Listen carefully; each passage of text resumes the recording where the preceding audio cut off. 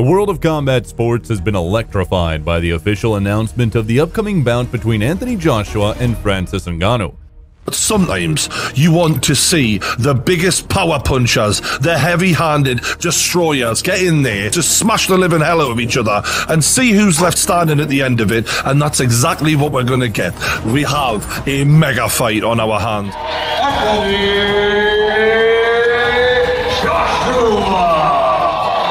That was the sharpest I've seen Anthony Joshua in a long time. Versus the Predator!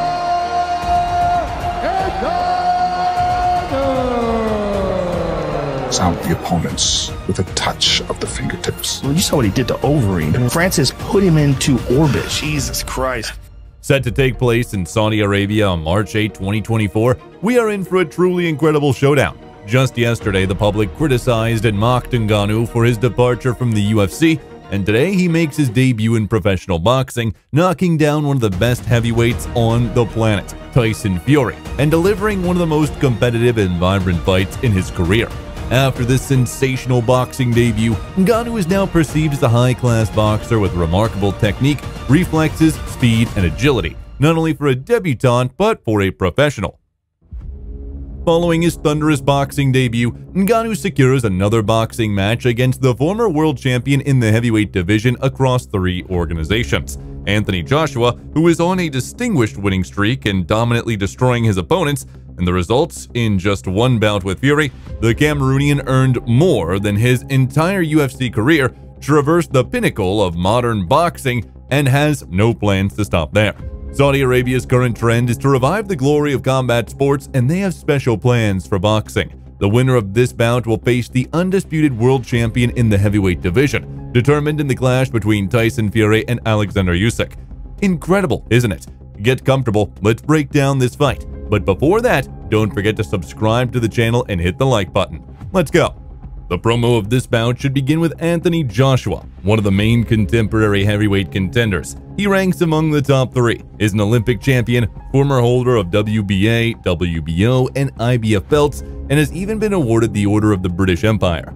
Throughout his career, Joshua has consistently dominated his opponents, notably defeating the great champion Vladimir Klitschko, destroying promising prospects and backing up his words with actions.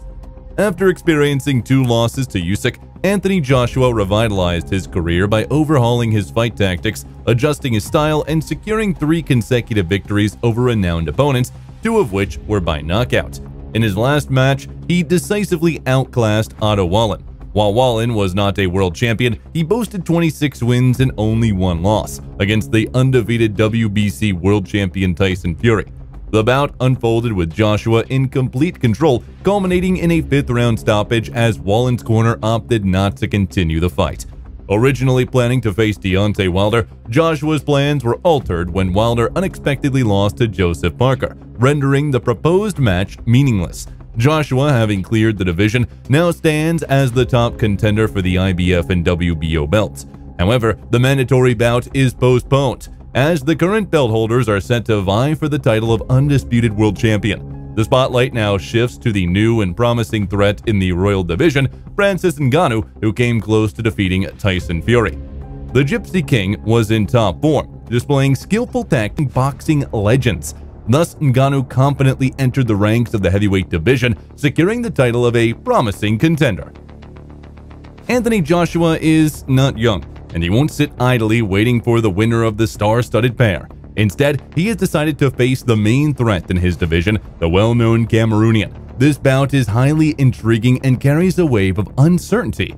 Anthony Joshua's style and approach to the fight differ fundamentally from Tyson Fury's. It cannot be said that Joshua is weaker or stronger than Tyson. Stylistically, he is an entirely different boxer. The entire boxing community is eager to see how the experimental Francis will fare against the world or to more powerful and robust as the Briton, and whether he can replicate the success that resounded so loudly after the bout with Fury.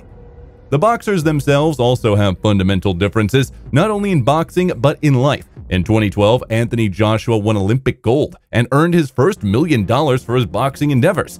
Meanwhile, Francis Ngannou illegally left Cameroon and embarked on a tremendous journey full of challenges and hardships in pursuit of the means to fulfill his dreams.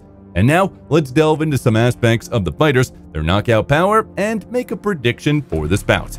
Cardio, dimensions, and anthropometry. Comparing the cardio and dimensions of the boxer, it's challenging to identify a clear favorite. Ngannou confidently navigates combinations. On the other hand, Joshua is a distinctly powerful puncher, but he has a wealth of experience in the professional ranks with numerous opponents possessing diverse technical styles, strikers, southpaws, and mixed styles. His resume includes several 12-round bouts, along with late round knockouts. It's challenging to say what a mixed martial arts champion with 5-minute rounds can bring in terms of cardio competition to the world of boxing champions, where all 12 rounds are 3 minutes each. However, Ngannou confidently withstood Fury. Anthony is slightly taller but lighter than his Cameroonian opponent by 20 to 25 pounds. Ngannou has a slight reach advantage, but Joshua has boxed with larger opponents. I believe they are quite evenly matched in these aspects. Let's move on to the next. Punching technique and knockout power.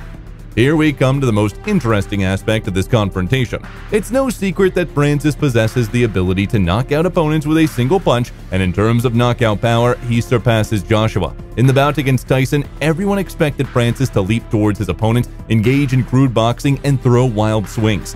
However, Ngannou showcased remarkable boxing skills, maintaining a solid distance and stance, creating space for the rear hand, consistently keeping his guard up, and being ever ready.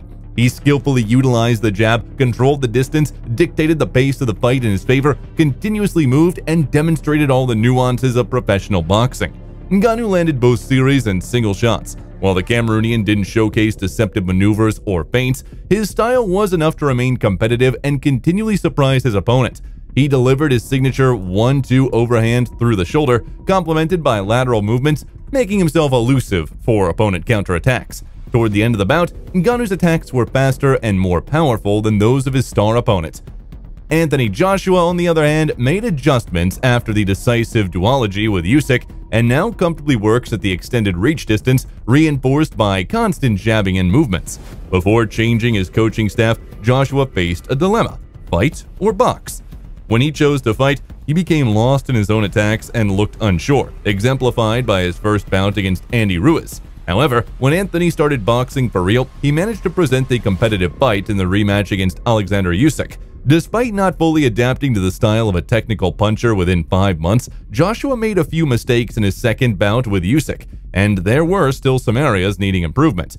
However, in his last 3 matches, Anthony literally became a new upgraded version of himself. With added shifts and dodges, AJ can swiftly close the distance by changing angles and delivering powerful strikes to his opponent. The matches with Usyk worked to his advantage, as Joshua partially borrowed insights from the Ukrainian boxing school. He now steps behind the opponent's front foot, changes attack angles, and avoids getting into an outright brawl. Joshua's priority now is to land punches while remaining unscathed, which will undoubtedly help him perform successfully against Francis Ngannou. Anthony is a big, strong, and powerful boxer. He possesses everything Ngannou has: power, muscles, dimensions, impressive physical attributes, and also years of experience. Moreover, boxing is Joshua's way of life, something the Briton has been doing throughout his entire life. Prediction for the fight: Anthony Joshua seems to be the favorite by experts in this bout. The key to victory over Ngannou lies in a sharp jab, the ability to control distance, and comparable punching power with Ngannou. Joshua needs to come out and neutralize Ngannou's strengths. With the jab battle, methodically take control of the fight from the start and constantly press Ngannou, denying him the opportunity for explosive attacks and taking space in the ring. In terms of punching power, Joshua is more powerful and stronger than Fury, and after the bouts with Usyk, Anthony has learned to cut angles and shift under his actions. AJ will want to show Tyson Fury an example of how boxing should have been done. In the first half of the fight, Anthony will intelligently, methodically, and unhurriedly test Ngannou's skills and abilities, and after the midpoint, the fight will take new turns. Joshua must force Ngannou to make mistakes and commit, meaning he will start to intensify the action and increase the density of the fight, adding power to his punches and heightening the situations. However, if Anthony approaches the bout as a light stroll, repeats Fury's mistake, and underestimates Ngannou's skills and abilities, he could face his 4th and most devastating defeat in his career. Francis is skilled and strong enough for an early end to the fight. It is not excluded that both boxers will experience knockdowns and absorb their opponent's destructive damage multiple times, but this only adds charm and interest to the bout. In any case, both boxers will demonstrate the highest quality and conditioning, and we will find out the winner of this star-studded showdown on March 8th. And that's it for today. Who do you think will win? Let's discuss in the comments. See ya.